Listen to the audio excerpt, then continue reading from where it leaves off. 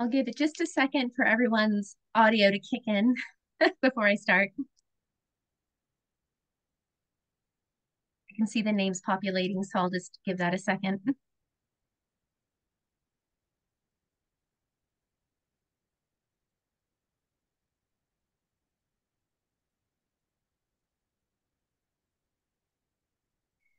All right, so it's 11, so I'll go ahead and get started. Welcome to this media roundtable on the National Guard Cyber Shield 2024. I'm Christina Mundy, and I will be moderating today's discussion. We are here with Army Brigadier General Terry Williams, who is the Exercise Director and Vice Director of Operations for Cyber with the National Guard Bureau. We also have Army Colonel Jeffrey Fleming from the Illinois Army National Guard, and he is the exercise officer in charge. In addition, we have U.S. Army Major Sean Smith from the Pennsylvania National Guard, and he is one of the team leads for the exercise. I would also like to welcome First Lieutenant Ignas Zelenskas from the Lithuanian Army. He is a cyber team lead for the exercise, along with First Lieutenant Philip Wozenak, who works as a cyber officer with the Polish Army. I'm going to give them an opportunity to correct my pronunciation. Well, it was okay. Thank you. What we are here today to do is to discuss the National Guard Cyber Shield 2024 effort, and we appreciate if all questions would focus accordingly. Brigadier General Williams will start with an opening statement, and then we will open for questions. And to ensure we allow for everyone to have the opportunity to participate, please ask one question, and if you prefer, a follow-up. If there's time at the end, we can open it up again for additional questions. As a reminder, please keep your mics on mute when you're not speaking. I do have a list of the media, and I will call on you by name. And with that, General Williams, you have the floor. Thank you. And good morning, live from Cyber Shield 2024. So I'm going to talk about two pieces of the exercise. This portion of the exercise I'm going to save for the end of it, just so we can kind of transition into the questions. But we actually have two portions of the exercise. We have the 91st Cyber Brigade, which is the first, the only, and the best cyber brigade in the Army National Guard. They are actually here certifying or validating 4 cyber protection teams from the National Guard, 1 Air Guard and 3 Army Guard teams. And then we have the other side, which consists of approximately 900 soldiers and airmen and industry members. I guess I should have said participants really, but so again, approximately 900 participants, 27-ish blue teams. We also have our international partners here. So we have a total of 10 countries on keyboard, 7 are state partners. And we have additional countries as well that are represented, so 3 additional countries. And essentially this is an unclassified, basically a cyber defense exercise where we really kind of test their global technical agility in cyberspace, really. So again, this is really a chance for them. As we all know, we are in conflict in cyber every day, and this is a chance for them to kind of take a knee. In the first week, they do training. So we give them hopefully new skills, and then have a little bit of fun with them over the weekend, let them kind of get to know each other while they continue to enhance their cyber skills and some fun activities. And then we move them into the second week where we really test them in terms of their skills collectively. That's where they come together and have to kind of perform against different injects, everything from cyber. We give them legal information operations. We throw the entire kind of kit at them and see how they react. The leadership got to do some media engagements. So we really try to hit every skill set across the team and really test them there. So again, amazing individuals that get to come together at a site currently hosted by the Virginia National Guard. So that's where we're located today. And with that, I will turn it over to you guys for questions. Thank you. Thank you, General Williams, for your opening remarks. For any media that would like to know more about our panelists, we will drop the bios of the members into this chat. So thank you and welcome again. We're going to go ahead and open up the floor for questions. So let's start. Let's start with Mark from Defense Scoop.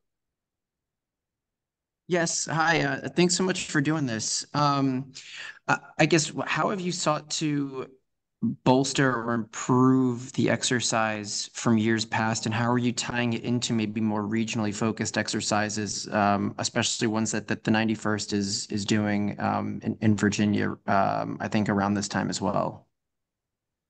So I'll start and then I'll pass it over to the OIC to kind of talk through the improvements and that sort of thing. So one of the things I didn't say is this exercise is primarily ran by volunteers. That almost all of the staff are volunteers.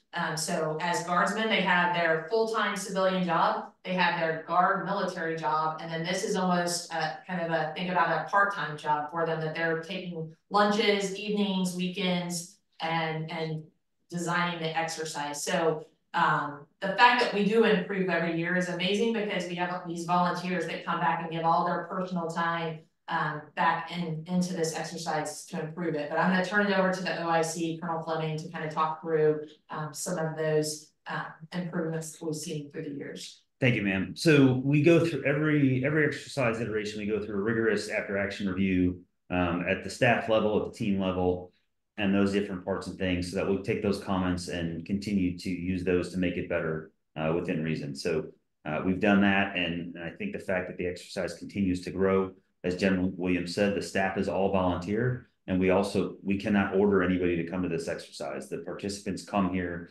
because of its reputation, and they want to be here and be a part of it. So I think that's a testament to that. To the other question, this exercise itself is to get after national and now international collaboration and partnerships that we have, and answer big questions and strategic type questions for the Chief of National Guard Bureau, as well as the respective governors and things of that nature. You mentioned some of the regional, and there's also a lot of state level exercises in the concept and construct of things. Those are exactly those. Those are to focus on specific regional partnerships or state partnerships and alignments, so that continuing to foster relationships and building to support all the different mission sets that the National Guard can be called to support. And those regional exercises all fall kind of under the umbrella of Cyber Shield. So while a lot of the regions have their own regional exercises, that is kind of encompassed underneath our umbrella.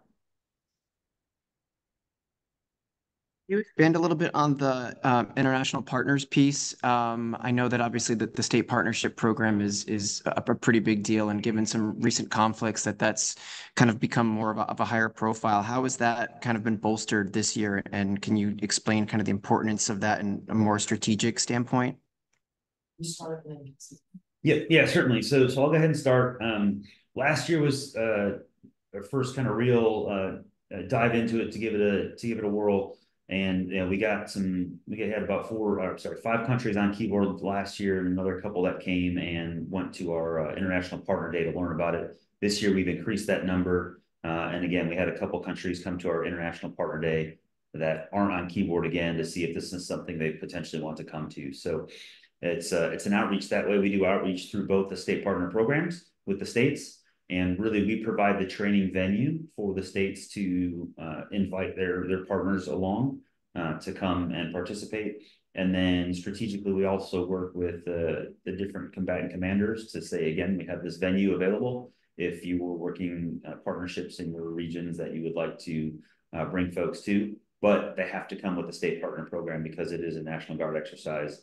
And we truly do, I hold everybody accountable for the partner of that phrase. Is it's not I'm very deliberate and careful this doesn't turn into an international cyber competition, because I think that then takes away from the partnership and training value.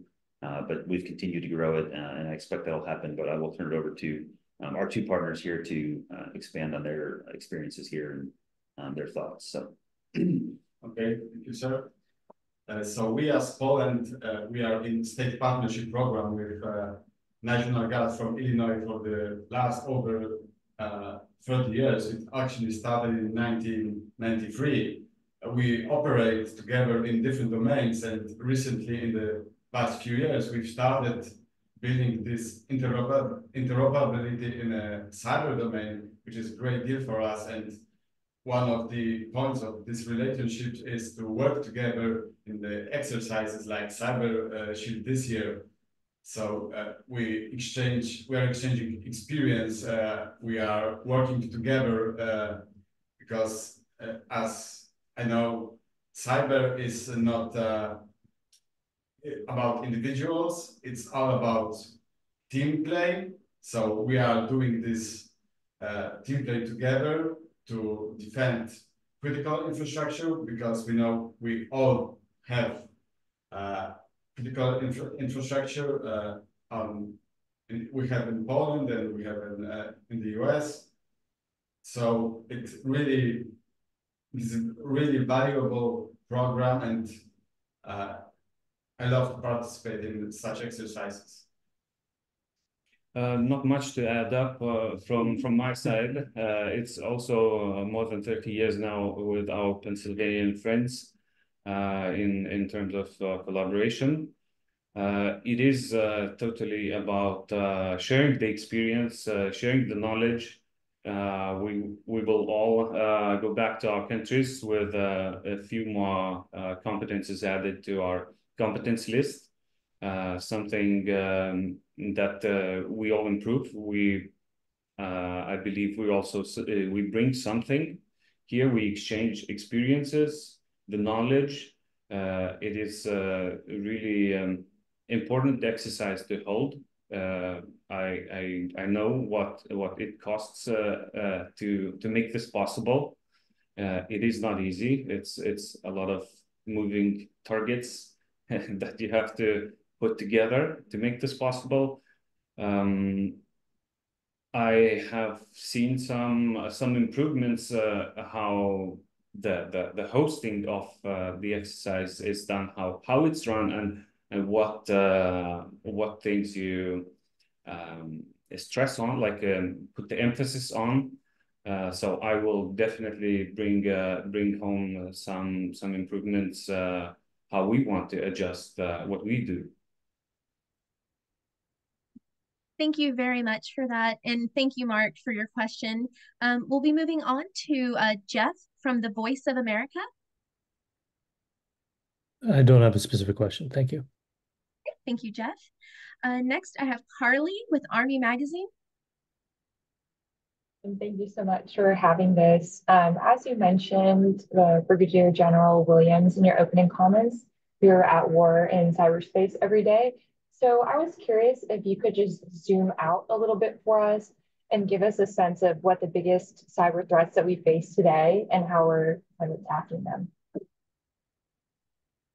Sure. So I'm going to make my blue team, I'm going to give him a warning though, so he can think about it for a second, but we'll let him hop in here too and talk through it. But I would say really the things that we're seeing right now are primarily supply chain type issues. And if that's what, I think that's what you're asking in terms of your question, and what you're trying to get after here is just what we're seeing across the board. And it's really kind of the supply chain, or, you know, basically the,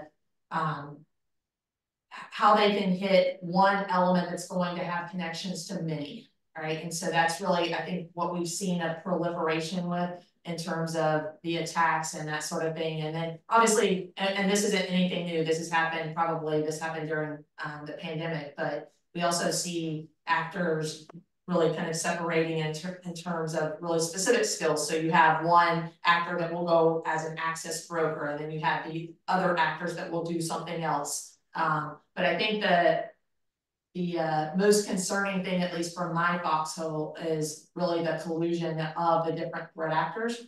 We're seeing that like we've never seen it before.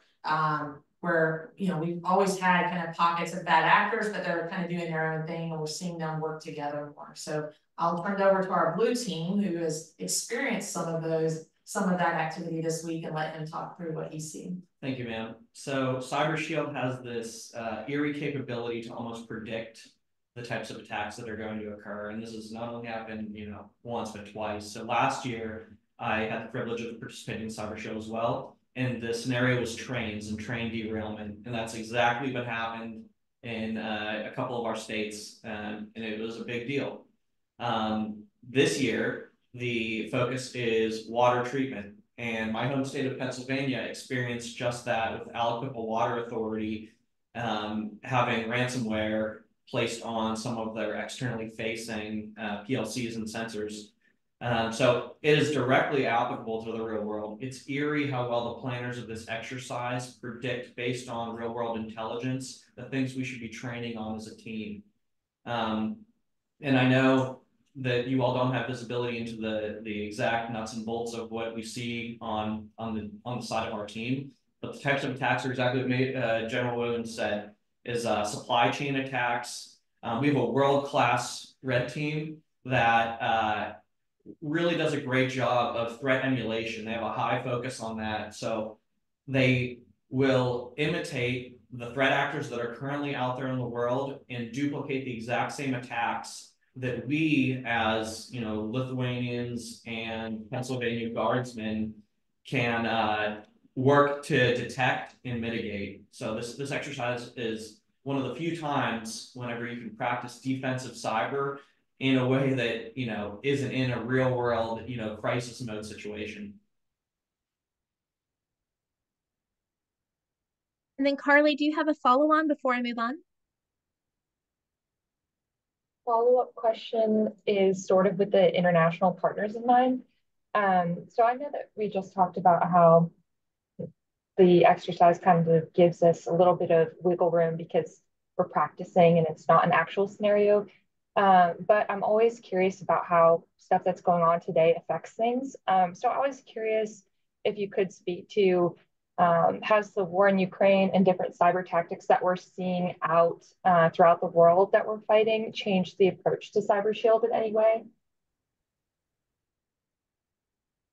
Yeah. So regardless of what conflict or where it's going on in the world, as Sean said, we do bring a world-class OPFOR, and we do get, when we're doing our planning for this, we will go and meet with various federal partners at all levels to see what is out there and going on, so that we can be as accurate and realistic as possible. And he alluded to some of the stuff that's going on.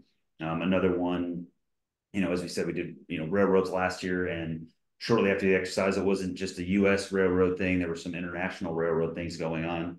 I'm not sure if the young lieutenant here was part of that response, but so we don't focus on any specific conflict. We just focus on what's currently going on in the world today, from the best cyber malicious actors that we know we're going to have to contend with and be prepared to defend against.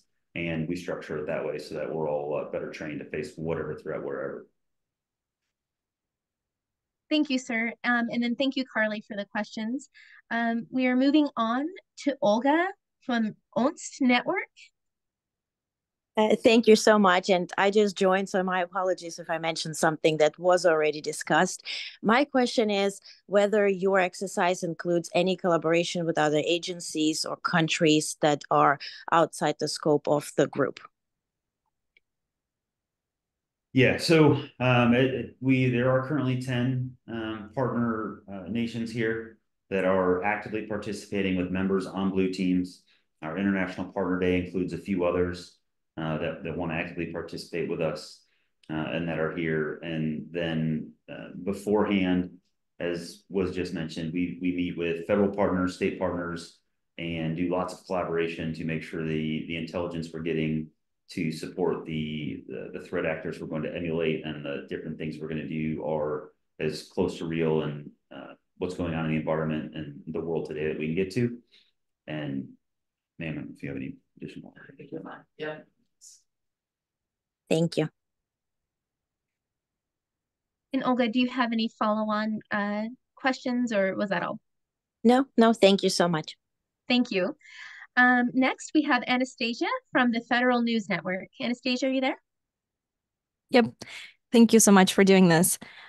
You touched a little bit on this, but could you talk a little more about the scenarios, types of threats simulated, and also the tools and technologies you used during the exercise?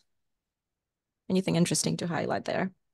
When we start, and I'll push it over to you. So we really take kind of two different approaches, knowing that the incident response in information technology is different than incident response and operational technology. And we want the participants to walk away understanding both of those, right? And so we will train them in several injects throughout the week where they have to look at both environments and really determine how they're going to respond.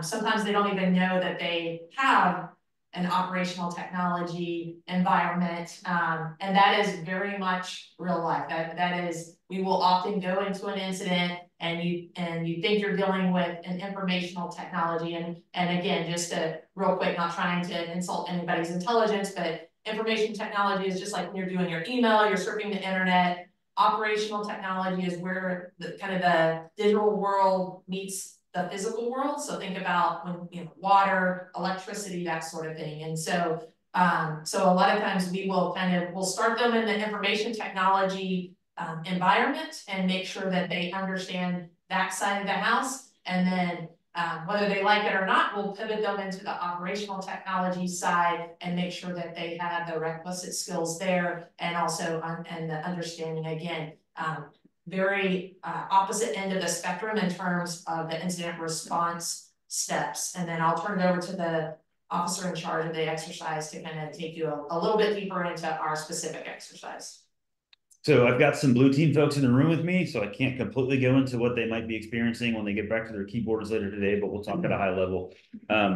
So once upon a time, we switched this exercise from being a very adversarial force on force to a very deliberate training environment. So the first day we put them in their network, and it's what we call a purple day. And so what that means is the red team, our pretend bad guys, go in and meet up with the blue team, our defenders, and it's a very collaborative effort on the first day. It's making sure they know that their tools are working, they can gain some confidence in the tools in the network so that they're prepared to grow and learn, because the next couple of days are going to be very stressful. So day two, we escalated it in the same way that you would see a real cyber incident go down. Or at least historically have. So we started in the information technology systems with that threat actor stealing credentials and doing some other menacing things. We also added in, again, stuff we are starting to see in the environment. There was a deep fake that was produced on the range and proliferated around. And so now we're not only training them in the cyber technologies, but what else is going on when there's a cyber incident occurring that they, as the defenders, are going to have to be prepared to identify and manage, because it plays into the overall part of it. So that came out. And then yesterday, they went over to their operational technology environment where a supply chain attack was carried out and some other things that are going on.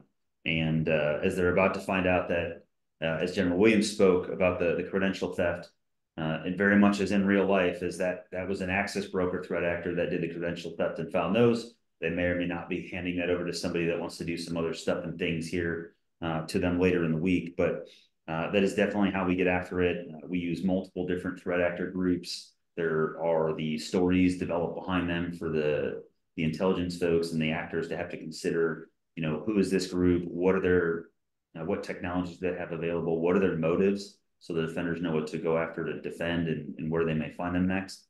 But I'll go ahead and turn it over to the three blue teamers we have here to see if they want to speak to some of the stuff they've been seeing. Not sure what they all caught. I haven't gotten the performance reports yet, but. Yeah, so in my experience, there is great value with this purple approach. When we don't know this scenario prior to exercise, every day is different, but at the end of the all day, we have a meeting with red team, which is unique because in the real life, you cannot meet the bad guys. And here we can, at the end of the day, we can meet the bad guys, we can talk to them, we can speak about what we've seen, and then they say what they did actually. So this is great value in this purple approach. And as Colonel said, one day we are working on IT environment, the next day we are working on the OT side. So as I said, we never know what life bring to us. We don't know the scenario, and this is part of the exercise. We don't know the scenario, but we are prepared for everything. I will summarize by saying we train as we defend in real life. So that comes from both a scenario perspective, which we've talked about, but also a tooling, tactics, and techniques and team operations perspective. So a lot of the things we use are open source, but we also use closed source tools during this exercise. We have the room organized and set up and operating like a SOC-like environment. So that comes with, having to meet new people, meet new partner nations, come together, learn roles and responsibilities, and then quickly get up to speed and start running down threat actors and injects that are happening. But like I said before, it's very difficult to train in a scenario like this because it requires a lot of moving parts, a lot of coordination, and Cyber Shield is by far the best exercise that I've ever experienced that accomplishes this. I can add that from my perspective, I really like the different perspective. Many exercises run this that the blue team has a target to lock into kind of shell to isolate the environment from the red team. Here, the emphasis is on situational awareness. The opportunity we had to attend the training and to learn additional tool for situational awareness together with the tools that we brought really brought our situational awareness, at least in our team, to really high levels. I think on day one, we were a bit further than the red team would expect.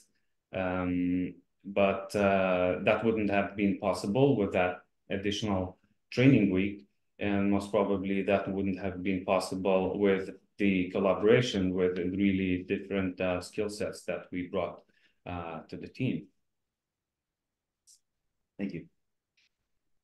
Thank you. Anastasia, do you have a follow-on question or was that all? I do. Thank you so much. And could you, we kind of touched on it, but could you highlight some of the lessons learned? What are you gonna take out of the exercise? Blue teams. Yeah. Blue teams.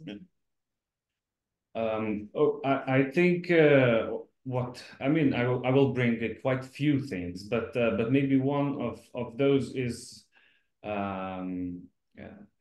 eliminating or minimizing the gamification factor, where you don't have to really compete between the teams. Then you really focus on the training.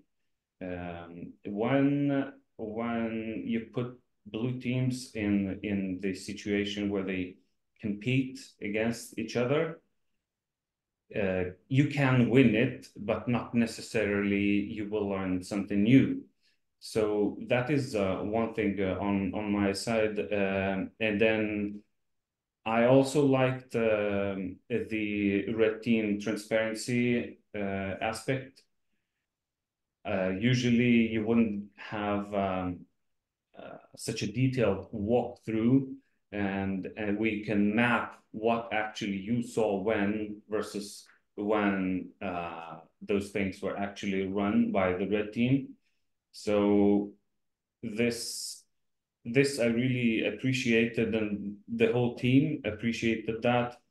Most probably those are the two key points that and the training itself, the week of the training, that's something also to think and to think about the theme that you want to go through during that one exercise. Okay, so I strongly agree with you that training brought a lot to us.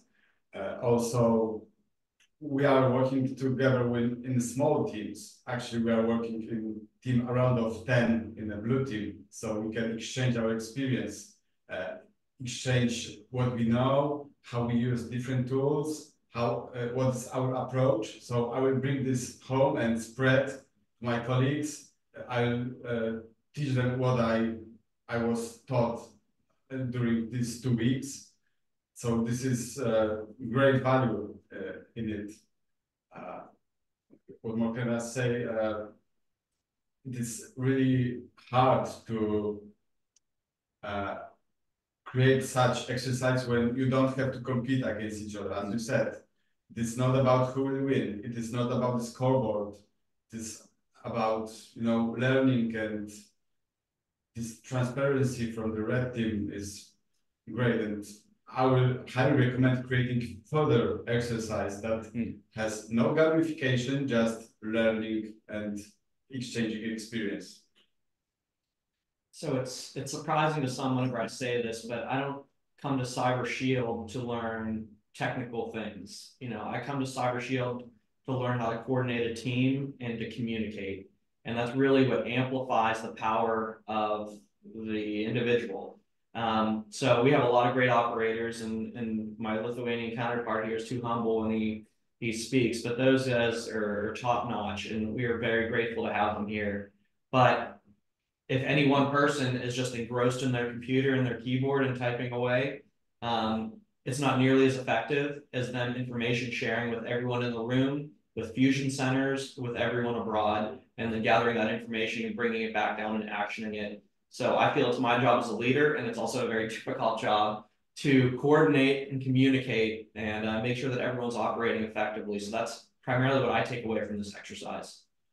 And just one quick note before we move on, but Colonel Fleming and his team, they do a full assessment for the blue team. So they do get a full assessment of how they performed on what task and that sort of thing. So they get another kind of mechanism of feedback beyond the kind of the ones that they're going through currently. Thank you, everyone. Thank you. And thank you, Anastasia, for asking the questions. And I would like to move on to Christina from AWPS News.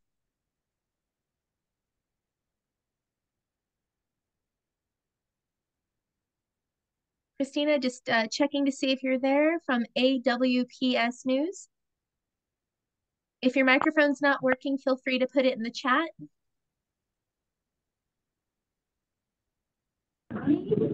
Hi, thank you for taking my question. So I would like to know a little bit more about when an incident occurs, how would everyone be called together? Is that one of the things that you drill on also? Thank you.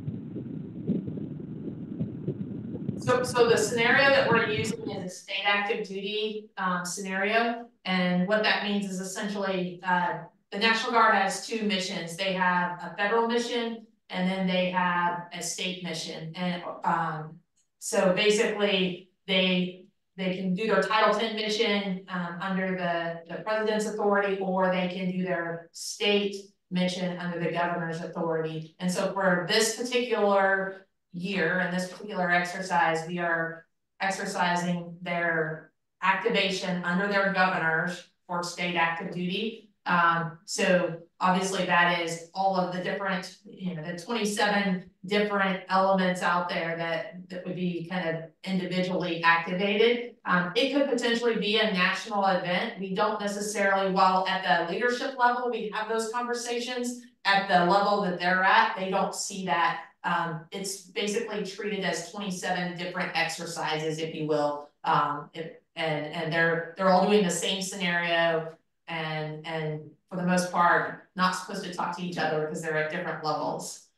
So, and I say not talk to each other, I mean, as a team, they're not supposed to be telling them where things are at in the exercise in case one is slower than or faster than the other. But they're allowed to talk to each other.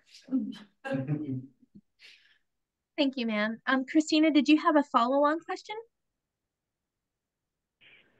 Well, I was wondering, in a real life world situation, would you be able to come together, because the focus would be perhaps in one area, or it might be diffuse and across several geographic areas, also on maybe it's on infrastructure, or maybe it's on something else.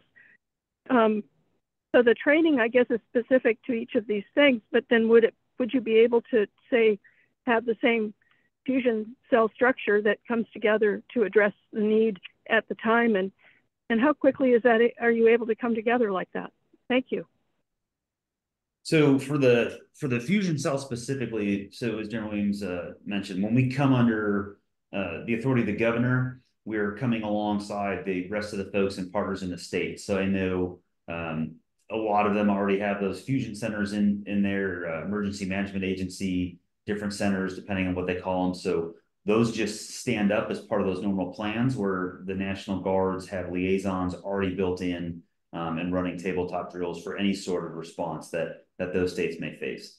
When you're talking specific cyber incidents, that's going to depend on there's a whole lot of things. We won't go too far into it here. You know, there's 54 different National Guards, so lots of different legal authorities and standing agreements that exist. But we do rehearse that, and from a call-up standpoint, the National Guard has been involved in defending states against any sort of disaster, whether it's natural or man-made or in between for quite a long time. So we've got that down, and we just fall right along in that with cyberspace. Thank you, sir, for that answer.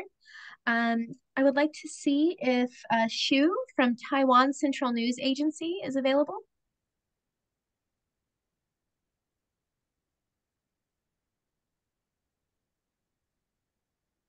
Shu from Taiwan Central News Agency, are you on? And again, if your microphone doesn't work, feel free to drop the question in the chat. Give it another minute. Okay, nothing heard.